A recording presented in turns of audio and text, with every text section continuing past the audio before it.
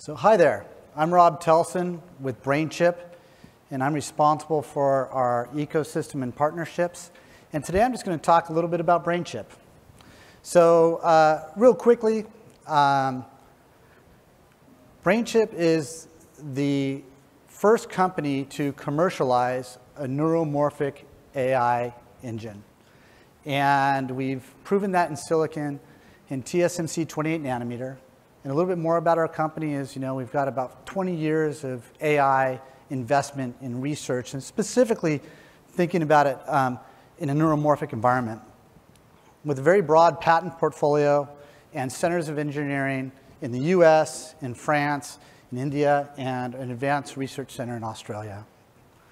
What gets us excited are announcements such as this, where Mercedes chose to use neuromorphic technology in their concept vehicle, the EQXX, because they could get 5 to 10 times better power performance using BrainChip technology.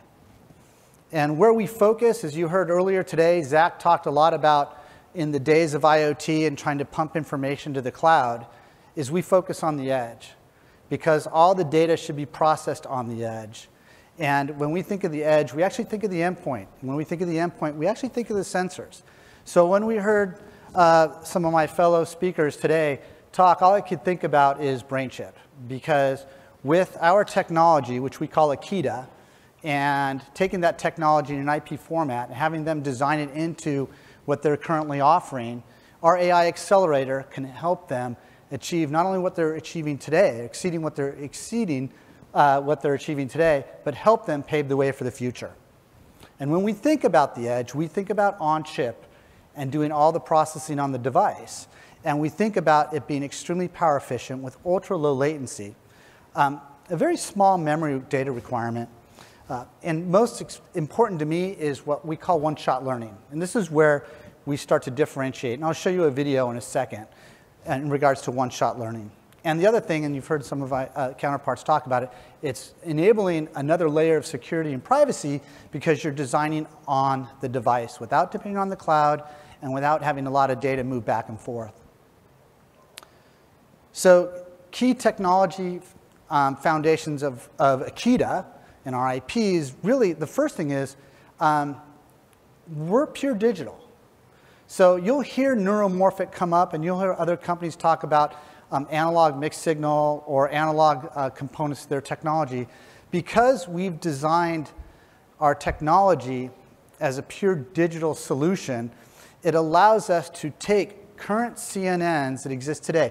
It allows us to partner with companies like Edge Impulse, and for customers such as yourself and future customers such as yourself to take that technology that you've developed or the models that exist today and have them work directly onto Akida.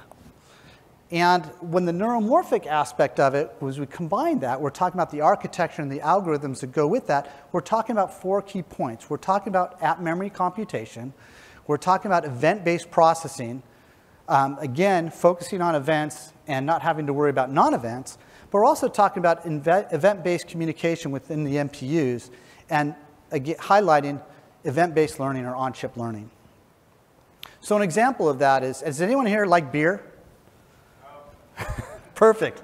We need beer lovers because there's a couple of beer videos in this presentation.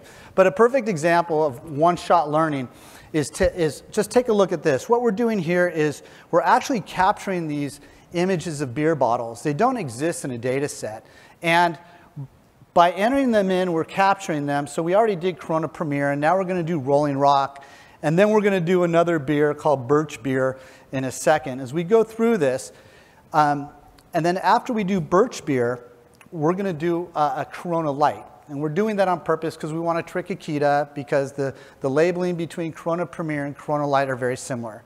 And this is a very basic demo, but I think you'll get the picture of it in a second. So now we're going to come back in and bring each one of these bottles into play. So we bring the Rolling Rock in, and Akida immediately recognizes it. And then we bring in the Birch Beer, and Akida's going to recognize it. And then we're going to bring in Corona Premier. Akida's going to recognize it. But we bring a Corona Light in, and it's going to say, hey, this is kind of familiar to Corona Premier. So it's toggling back and forth.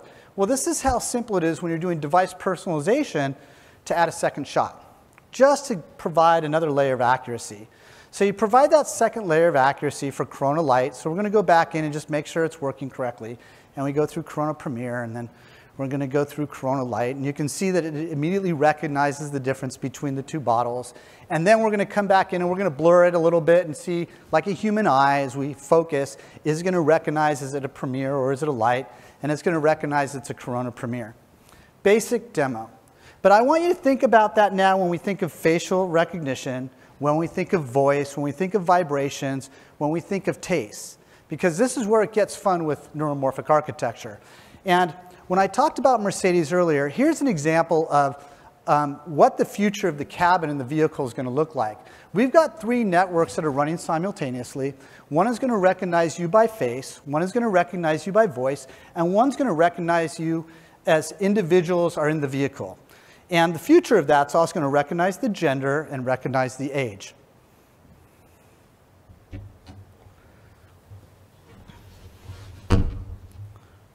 Hey, Akida. Aaron, all systems active.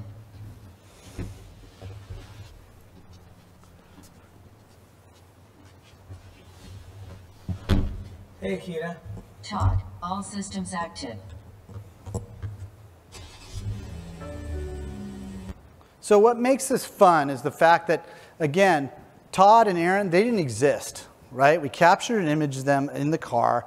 We recorded their voice, and now they're in the system, and Akida can recognize them by face, by voice, and so on. So we're going to see a lot of this in the future when it comes to device personalization, especially in the home and in industrial applications where people are working on the shop floor and in our workplace. So the Akida IP platform is really made up of 3 components, right? So you have the IP itself, and then you have our software development environment, which plugs directly into Edge Impulse Studio. So you're taking everything you've done in Edge Impulse, you're plugging it into our MetaTF, and the output of that allows you to work with those models in Akida. The second thing is, as I mentioned before, it's silicon proven in our reference SoC. And the third part are the enablement kits that we have available. So we have our design kits available as a Raspberry Pi development kit, an x86 development kit, and in PCI board format. So with all of that, you can start using BrainChip's technology today with the Edge Impulse environment. So a little bit more about Akida. What makes it really cool, because I have some more videos to show you, and one more about beer, as I mentioned before. But what we have going on here is the fact that Akida can take in, whether it be vision, voice, smell, vibration, taste, LiDAR, radar, and take that, process it through. And if it's a simple model, yeah, it's going to take it, it's going to process it standalone as an NPU.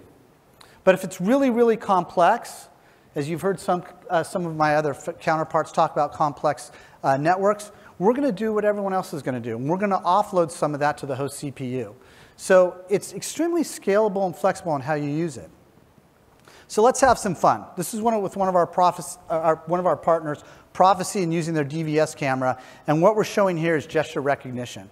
So again, we were screwing around. We came up, we had it learn a couple of different hand signals, such as hand clap and roll the arms and air drums and air guitar. And as you can see, it's using very little power in order to do this, and it's extremely accurate. And then, one step further, for any of you guys that haven't floated by the Brainship booth on the floor yet, please stop by, take a look. This is a vibration and regression analysis environment where we're basically using a train to highlight what we see as smart infrastructure moving forward, recognizing when there's faults or actual predictive maintenance applications, and moving forward from there. And again, we have this running here at the show. I didn't want them to bring the train set, but they were bent on bringing it to this Edge Impulse community because they thought everyone would really enjoy it. And as you can see, it's highlighting the difference between an alert, a defect, or something to that extent. The other one we have here at the show right here is with our partner Inviso, where we're doing a head pose estimation and emotion recognition. So there's a ton of different emotions on here. You can go by and you can test it out. If you can get your facial expression to show fear, about 5% of the people can get their fear face going. So please stop by and take a look at that. Last but not least, I talked about beer again, so we'll go into beer tasting.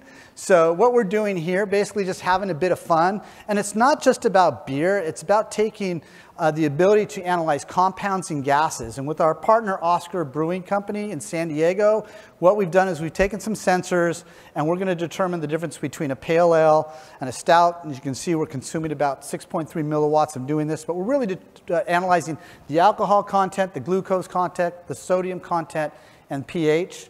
And what we're doing here is we're recognizing the stout. And it's again, fun to do it with beer because we all can relate to beer. But we're really highlighting the fact that there's a lot of things we can do here, because water purification, whether we're talking about gases in the air, different types of sensors and products that we can design in the IP to help those sensors recognize a lot of different things that are going to help us in our environment moving forward. And what I've done so far is I've highlighted voice, vision, taste, smell, and vibration, all within a lightning talk in regards to what we're doing with Akida's technology today. And that's what gets us excited at Brainship about what we're doing.